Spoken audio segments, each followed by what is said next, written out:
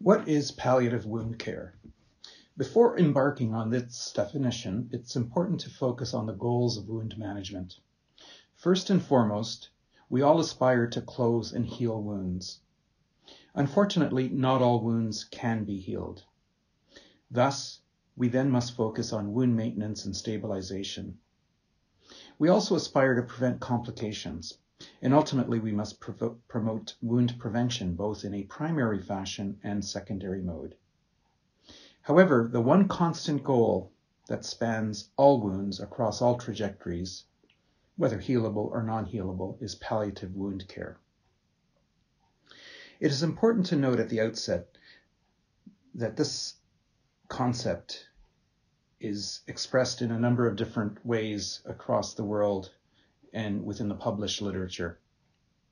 I wish to emphasize that palliative wound care is equivalent to wound-related pain and symptom management, and in turn is equivalent to wound palliation.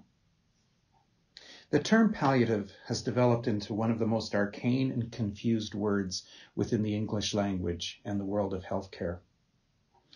A disturbing trend has been to use palliative as a euphemism during discussions between healthcare professionals and their patients.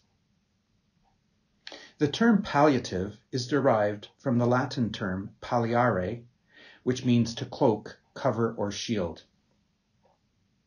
In contemporary times, it has evolved into a word to describe the pursuit of relieving any and all forms of suffering that our patients are experiencing. Integumentary wounds involving both cutaneous membranes and mucous membranes are known to cause significant levels of suffering that is composed of many different dimensions. Although we tend to think of only the physical manifestations, such as pain, odor, itching, exudation, bleeding, swelling, mass effect, and cosmetic and aesthetic concerns, wounds also generate other dimensions of suffering that include social, spiritual, psychological, and existential.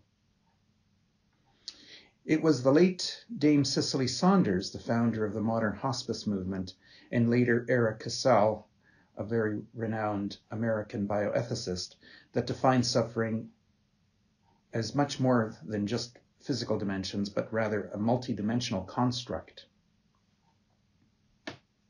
To date, the global approach to the relief of wound-related suffering has focused on the physical dimensions mentioned.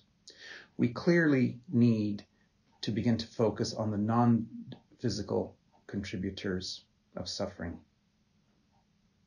A recommended assessment tool that may be used in the setting of all wound classes and which is scored by the patient is the Toronto Symptom Assessment Scale for wounds. The acronym for this assessment tool is TSASW. TSASW may be used in clinical care, in wound research, and wound audits. To quote known American physician Edward Livingston Trudeau, to cure sometimes, to relieve often, and to comfort always. That is the essence of palliative wound care. This is Vincent Maida. I thank you very much for your attention.